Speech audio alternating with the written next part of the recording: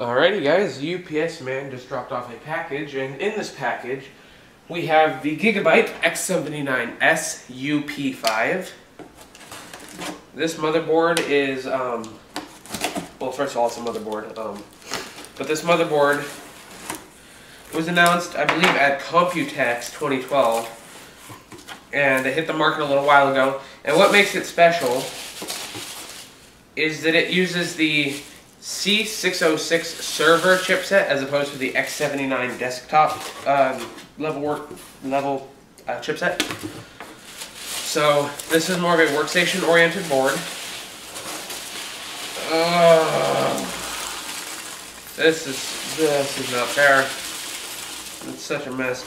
But this is a workstation oriented board, and what that C606 server chipset brings is a buttload of SATA ports. And actually it's Sas ports.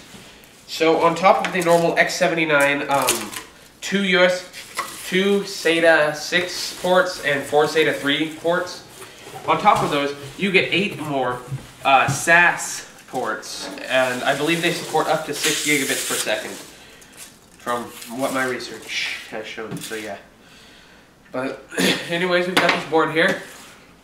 And so, again, what's really exciting about this board is that you can run like a giant SSD RAID. Like, you can put 8 SSDs in RAID and use that as a giant storage drive, and not even need a RAID card, which is actually what I plan on doing with this eventually. By the way, I didn't pay too much attention to the box here. Sorry, I'm a little bit far away from the camera, so I can't really see the screen that well. But on the front, they, detail some things. You get a free Wi-Fi card with this, because that's what the dash Wi-Fi at the end of the name is. So you get a free little Wi-Fi card, you plug it in, and it adds Wi-Fi. 5-year warranty, because Gigabyte is proud of their stuff. And the UD5 stands for Ultra Durable 5. And again, that's why they offer a 5-year warranty on it, because all the parts are, really well built in here. It's, top picked modules and whatever you want to say. It's high quality parts that are not going to go bad anytime soon, and Gigabyte is willing to offer you a 5-year warranty just to, prove that to you. On the back here, one of the main things that they seem to outline is their, I believe these are like stacked MOSFETs, I believe is what they're saying or whatever. But it's a more efficient power stage that puts off less heat, which in turn provides better power to your CPU, and also it keeps your CPU cooler because the general area is cooler. And if the area around the CPU is cooler, it's just going to be cooler for the actual CPU. So that's a giant thing they detail. Right here, they just tell you all the ins and outs of the board, a little bit more about the Wi-Fi card. The 3D BIOS, it is a 3D model of the motherboard, and you can click on the actual parts of the motherboard. Like, you can click on the CPU socket to overclock and stuff. It sounds interesting, but really it's kind of a gimmick, because it seems like it's actually going to make it harder to navigate the BIOS, but for the features that this board brings, I'm willing to deal with that. Anything else? Alrighty, so it seems we're actually done with the information in the box. We'll fold this little tab open. Oh, I was hoping to have a dramatic reveal shot for the camera, but yeah, there's another box. So we'll take the top box that contains our motherboard, we'll set that over here, and underneath we will go over the accessories first. So I'm going to go to the instruction manuals. You get a user's manual with a couple CDs inside. One is for the Wi-Fi card, and one is for the actual chipset and stuff. If you're going to use the Wi-Fi card to set up your internet, then you need that driver. And when installing Windows, chances are you're going to use RAID with this board, so you might actually need the driver CD. But still, download the latest drivers as soon as you can. Like, once your system's up and running, download the latest drivers offline. We've got a Wi-Fi card here. And what's nice about this card, you might not really want to use it on this Gigabyte board because, that's not what the board is oriented towards at all. But this is just a freestanding card. It uses a little a USB internal header and a PCI 1X lane. My camera zoomed out quite far, I don't know if you can see, but so you could plug this into any computer you want and just install the drivers and add Wi-Fi to any desktop computer that has the proper slot for it. So that might come in handy for me someday, actually, because if I build like a home theater PC, even though that would normally be wired, I might just want to add this in there for like extra, just in case. So I'll keep that handy. You get 2 antennas because I do believe it's a dual band Wi-Fi card. So you get your 2 antennas that screw onto the back of there. You get a 2-way SLI bridge. I'm going to assume that this is a 2-way crossfire bridge. Yes, indeed. I believe this board actually supports up to 3-way SLI and crossfire, but you could do it, and you'd need to supply your own bridge for it. But really, that's not what this board is for, so that's probably why they don't include it. And I'm zoomed out really far, so I'm actually going to walk over here real quick and zoom in just a tad bit more so I can start showing you these accessories a little bit better.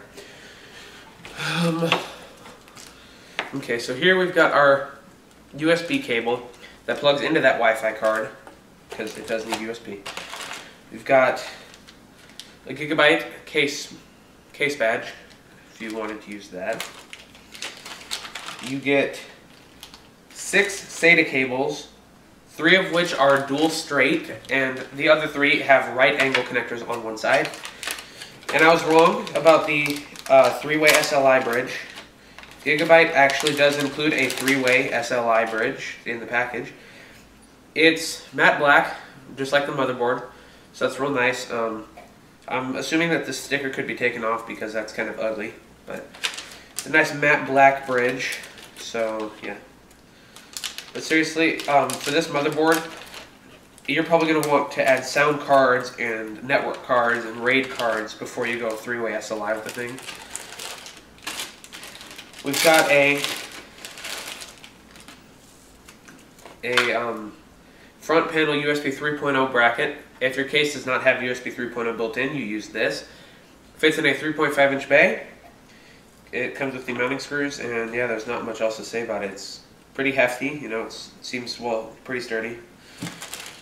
And I was actually so excited to get this motherboard that I paid a retarded amount of money to get UPS overnight shipping here. Sadly, with the weekend and the holiday, it still took like 3 or 4 days to get here, but I'd still be waiting if I hadn't got UPS overnight, so I'm going to say it's worth it, because I'm actually really excited to get to plug in this motherboard. And last but not least, we get our rear I/O panel that outlines all of your outputs. So we've got our motherboard here. Last but definitely not least, it's wrapped in this little bag. Let's see where the bag opens. Even through the bag, the blue on this motherboard is just freaking amazing. I'm not even going to lie, that's half the reason that I was looking at these Gigabyte boards. I was looking at the UD5 because of the blue, because I'm going to be switching over to like a blue color scheme for this particular rig. But the main thing that actually sold me on this board is these. All of these, man. There's so many SATA ports on here. It's just ridiculous, but we'll get to those in a bit. This board is actually quite massive. It goes the same route that Asus does. They add just a little bit more off to the side of the board, so they don't have to change the form factor of the motherboard, but by doing that, just adding a little bit more, they can actually cram on so much more technology. It's crazy. Yeah, I don't know what else to say. You've got a beefy heatsink right here. I mean, this thing's massive. And it's got 2 heat pipes that go over here. This actual heatsink right here does not cool anything. It's just a heat spreader. And this one cools the power delivery components. But the reason that they've got this over here that cools nothing is actually so some of the heat can come up from the chipset and get vented off over here. Because this chipset, being the C606, actually dissipates like twice as much heat as the X79 chip. So it needs this extra over here to dissipate more heat. So yeah, I guess the chipset's covered, which is actually kind of the interesting feature of this board. So as with all X79 boards, well, pretty much, you've got 8 DIMMs of memory in quad channel. You don't have to add these 4 at a time, but it's made to be added 4 at a time. Down here, we've got a PCI Express. These are all Gen 3, I believe. 16X, 8X, 8X, 16X, and here's how and you've got an old school PCI, which is actually kind of useful on a workstation board, depending on who you are. Because if you're in like the music industry and you've got a sound card that you just love a lot, that might use that, Personally, I'm not going to use that because I use the more modern sound technology and stuff, but yeah. Anyways, so if you run just 2 graphics cards or something like that in these 2 slots, actually these 2 slots, you get 16X, 16X. If you wanted to run 3-way SLI in these 3, you get 16X, 8, 8. And then this right here is a constant 1X, and this right here is a constant 4X. So in my case, I'll be running a graphics card here, probably, and then a network and a sound card in these 2. So my graphics cards will be at 16X and 8X, and then I'll have a sound card in here, and yeah. Moving back up here, we've got, we'll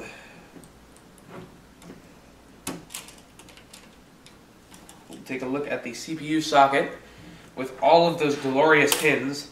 This does support Xeons because it uses a C606 server chip. So you can put in a Xeon 8 core if you want. Unfortunately, you cannot overclock those on here. But if you use a Intel i7, consumer level, enthusiast level chip in here, then you can overclock, which is what I will be doing. Up here, we've got our power delivery underneath here with our dual stacked MOSFETs or whatever they're called. So it supplies you just ridiculous power to the CPU. According to Tom Logan's video review, it actually has horrible voltage droop, which, that was kind of something that I had to sit there and think about for a while, and I was like, oh, do I really want to? But in the end, I did get this board because I want these Sas ports really bad, and I don't overclock tremendously, ever, so that's not going to be a huge deal for me. Up here, we've got a single 8-pin, where's the camera? We've got a single 8-pin EPS power connector. There is no supplementary power to the PCI lanes because you probably won't need it. Up here in the corner, we've got a power button, 24-pin, and so yeah, now we'll take one more look. Well, actually, let's go over fan headers. You've got one at the back here for your rear exhaust fan. You've got one here, 4-pin, 3-pin, 3-pin, and then you've got a CPU fan here. So yeah, not too many fan ports on here, but you're probably going to use some sort of external fan controller. Either a software one, like the Corsair Link like I have, or a physical front panel, turn the knob to change the fans or something. But yeah, so if you're going to need a ton of fans, you're going to need an external fan controller of some sort. Got dual BIOS chips down here, that correspond to that button in the back. And now let's talk about all these freaking Sas and Sata ports. Alrighty guys, and we are back. I have moved the camera to zoom in onto the Sata and Sas ports. These 2 white ones right here are the SATA 36 gigabit per second off of a normal X79 chipset. These 4 are SATA 2 3 gigabit per second. So these 6 right here you would get off of a normal X79 chipset. So what really makes these special is all of these right here, all these gray ones. There's a total of 8 of them here. And those support RAIDs 0, 1, 5, and 10. And these are Sas ports that support up to SAS 2, I think it is, which SAS 2 is actually 6 gigabit per second. And so, yeah, you get all of those supporting full bandwidth. You can also use them with SATA drives. So, or if you were, building a full high-end workstation, you could use SAS hard drives. But I will be using SATA SSDs for those, and all of these are supported off of the chipset, which means they're going to be really fast, as opposed to if they were like a Marvell controller or something, which is, decent, But like, you know, the things they include on the Asus Rampage 4 Extreme for the extra 2 ports, it's not really suitable for, you know, high-end SSDs and stuff like that. Whereas these are from the chipset, so they'll do just fine with any drives you throw at them. So I'm going to be hopefully running like 2 boot SSDs off here, 8 storage SSDs here, probably like 2 hard drives on here just for kind of backup.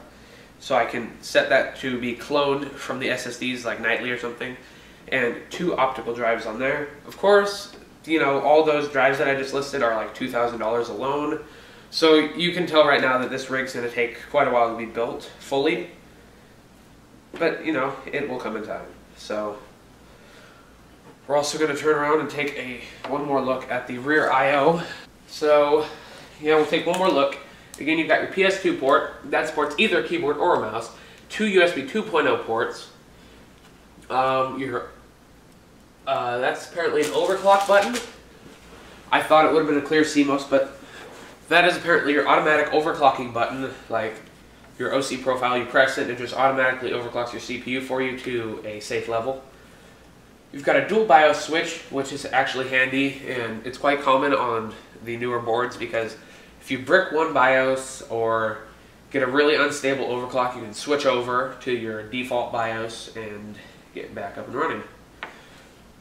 There's a light down here that, from what the rear I/O panel has told me, that actually does indicate if you clear your CMOS with the button that's somewhere on the board, it will like flash that or whatever.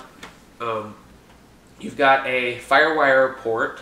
You get a USB 2.0 port. Down here, this little blue port, I don't know how well you can see because the lighting in this room kind of sucks, but this down here is an eSATA port, and it also has USB, so you can use it either way. Down here we've got another eSATA port. This is strictly an eSATA port, nothing else. 2 more USB 2.0 ports. Those are only USB 2.0 ports, nothing else. 4 USB 3.0 ports. Dual Ethernet, which unfortunately you cannot team those. That just really sucks for me. Like, that was one of the cool things that I was reading through the spec list. I'm like, ooh, dual Ethernet, are they teamable? And I had to search for a while to figure it out, and they're not teamable, and it kind of sucks. But, you know, in the end, you've got enough PCI lanes to put in your own Ethernet card if you choose. And you've got a built-in sound chip that goes to 7.1 audio with optical out. Now, on a high-end board like this, if you're using it for video or audio production, you're probably going to add your own sound card in. Yeah. So you'll probably be adding a really high-end sound card, which is probably why they didn't go too high-end with this. But if you were just using this as a desktop, you might still want a sound card, but this would probably be decent, which is how I'll be using it until I actually buy my, you know, high-end sound card, whatever I decide on. So, yeah, at this point, I think we are all out of stuff to talk about on this board. Normally, I would do the unboxing as one part and the overview of the board as another, but it seems that I've actually done it all in this one video. So, let me get you guys a nice finishing shot here. This board is just ridiculous, man. I'm just so excited to install it. Like, the blue on it looks so perfect. All the Sas ports are going to be psychotic when I have SSDs for them. You know, two-way SLI plus sound cards and Ethernet cards. And I mean, you can see where this is going. This is not going to be an entry-level computer whatsoever. And nope, this is not going to be for gaming at all. You know, you don't need a ton of SSDs or like an Ethernet card. You don't need that for gaming. This is going to be my workstation board that I edit video and pictures on, and all that stuff. And I'm trying to sell my Rampage 4 Extreme for now, and then I'll buy back whatever's the new technology in the future, because for now I'm focusing on this build. So anyways, we'll see how selling those other parts go, and yeah. But I think the unboxing of the Gigabyte X79S-UP5-WIFI is done with at this point. So if you enjoyed the video, please feel free to click the like button and leave me a comment. If you want to see more of my videos, please click subscribe. Thank you all for watching, and I will see you in my next videos.